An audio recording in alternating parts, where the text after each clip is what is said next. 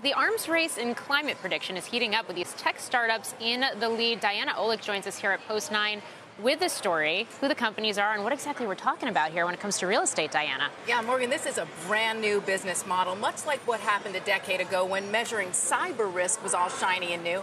High-tech startups are now using powerful amounts of data to measure the rising risk of climate change to real estate.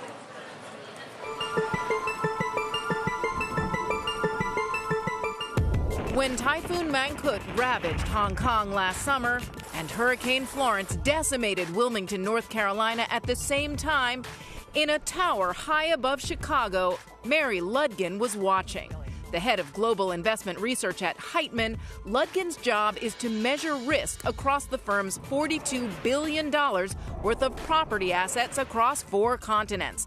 And climate risk is the new frontier.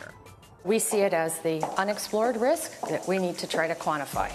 Heitman partnered with the Urban Land Institute in a groundbreaking study on climate risk and real estate investment decision-making. It concluded that overall, the real estate markets are far from understanding climate risks enough to price them in today.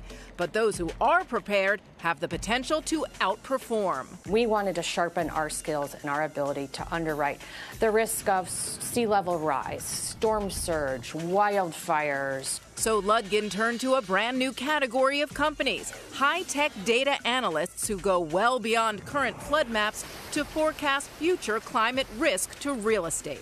When you look out at the water around Manhattan, what's the first thing that comes into your mind? It's beautiful and it's incredibly dangerous. Rich Sorkin is co-founder and CEO of Jupiter Intelligence, a barely 3-year-old startup that has grown to a staff of 50, backed by $40 million in venture capital. Among its clients are the cities of New York and Miami. We're seeing a dramatic expansion in large corporations coming to us saying we need to understand the risk to this office complex or the risk to this hotel or the risk to this neighborhood where we have hundreds of millions of dollars of mortgages out. Jupiter analyzes specific properties using thousands of predictive data points and then gives its clients a risk score going out 10, 20, 50 years. We're essentially physically modeling what's happening with the atmosphere and the water or the fire at a very specific level of detail, which is now only possible because computers have gotten so powerful. And it goes well beyond what insurance companies forecast. Insurance is basically a 1-year contract, at the end of which the insurer gets to say, oh, we'll keep insuring you, but here's the new cost. Or, sorry, insurance is no longer available given the wind risk in your location.